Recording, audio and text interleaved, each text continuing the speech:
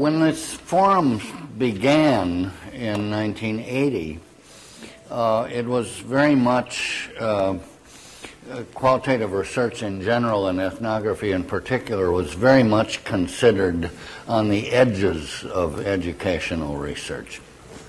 And that's changed a lot over the years. One of the things that's valuable about this conference is that you have scholars at all different stages. You have students, you have new scholars, you have people who've been around in the field for some time. I think the kinds of conversations, intergenerational conversations that go on are really very important, and they create, I think, new opportunities for all of us to learn. We seem to do a pretty good job at getting people that will draw crowds and have something really substantive to say.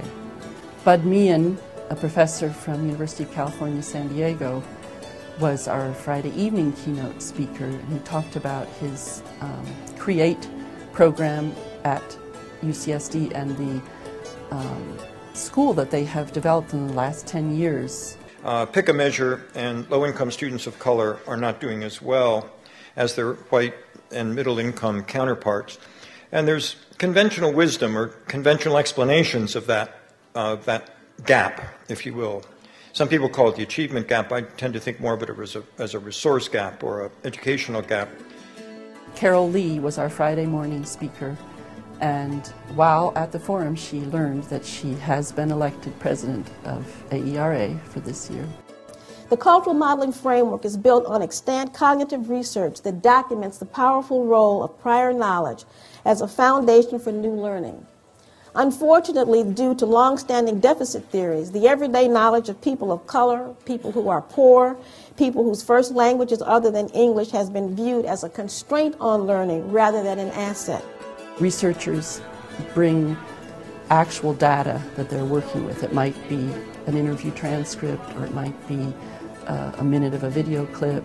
So our students do get that opportunity to present their own work, have it validated by and critiqued by people who come to the forum. They also get to see, one of the beauties of the forum is it brings back expert researchers year after year, along with the novice researchers. So on one hand, it's been an amazing venue as someone who's becoming professionalized into the research world.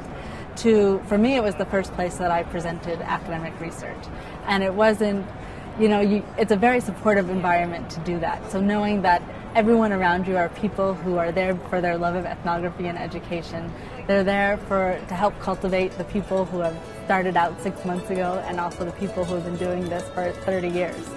So many forum goers come up to me and repeatedly say how important this event is for them in their lives as teachers or researchers or both, and how they come away from it, reinvigorated for another year.